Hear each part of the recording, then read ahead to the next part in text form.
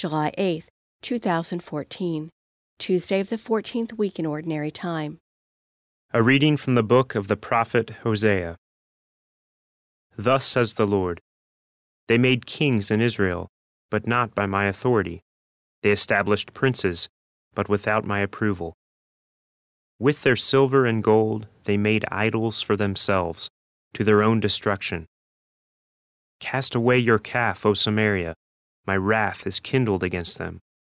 How long will they be unable to attain innocence in Israel?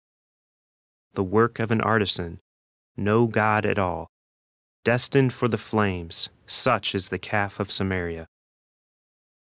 When they sow the wind, they shall reap the whirlwind. The stalk of grain that forms no ear can yield no flour. Even if it could, strangers would swallow it. When Ephraim made many altars to expiate sin, his altars became occasions of sin. Though I write for him my many ordinances, they are considered as a stranger's. Though they offer sacrifice, immolate flesh, and eat it, the Lord is not pleased with them. He shall still remember their guilt and punish their sins. They shall return to Egypt. The word of the Lord. The responsorial psalm. The response is, The house of Israel trusts in the Lord. Our God is in heaven. Whatever He wills, He does. Their idols are silver and gold, the handiwork of men. The house of Israel trusts in the Lord. They have mouths, but speak not. They have eyes, but see not. They have ears, but hear not. They have noses, but smell not. The house of Israel trusts in the Lord.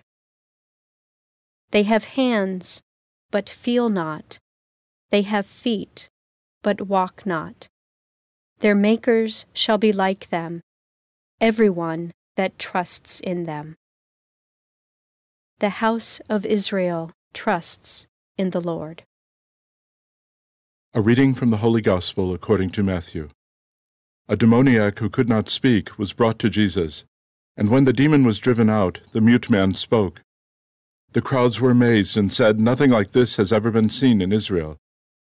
But the Pharisees said, He drives out demons by the prince of demons. Jesus went around to all the towns and villages, teaching in their synagogues, proclaiming the gospel of the kingdom, and curing every disease and illness. At the sight of the crowds, His heart was moved with pity for them, because they were troubled and abandoned, like sheep without a shepherd. Then He said to His disciples, The harvest is abundant, but the laborers are few.